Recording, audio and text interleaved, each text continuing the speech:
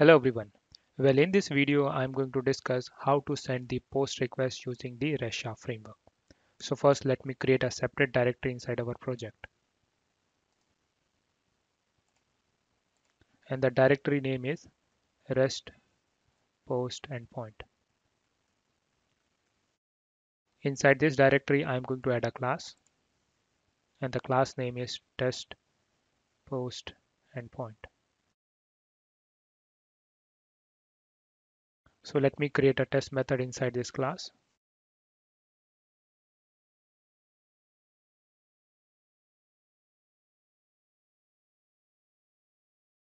So in this test method, I'm going to write the code which will send the request with JSON data.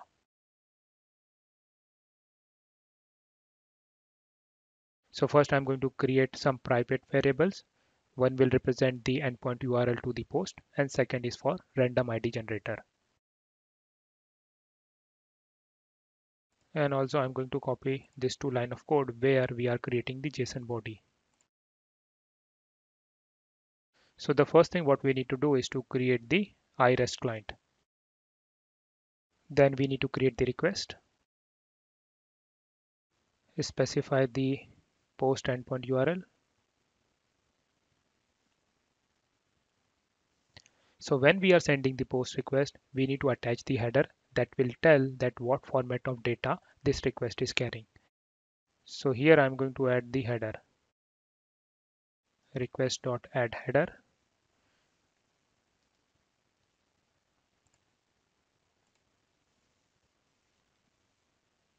So content type,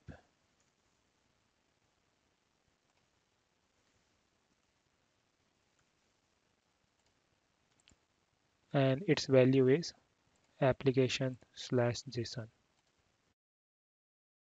Similarly, I'm going to add one more header that will tell the application that in which format application should respond for this request. So let me change it to XML. After that, we need to attach this JSON body along with the request. So there is a method called add JSON body.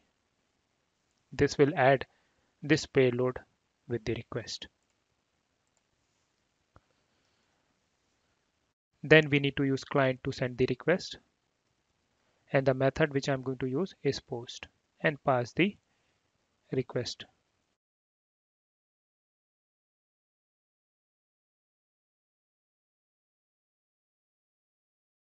So if you look at the return type of this method, it is iREST response.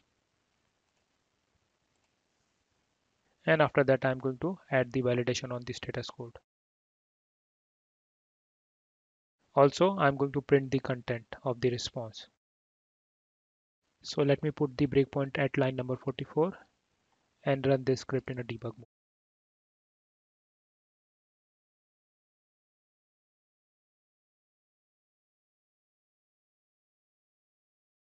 Step over and let's see what is inside the content.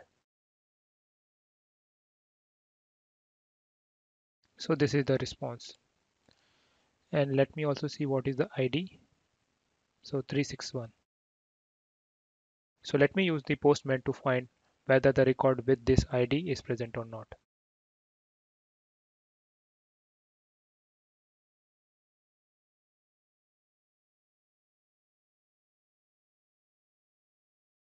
So this is the record.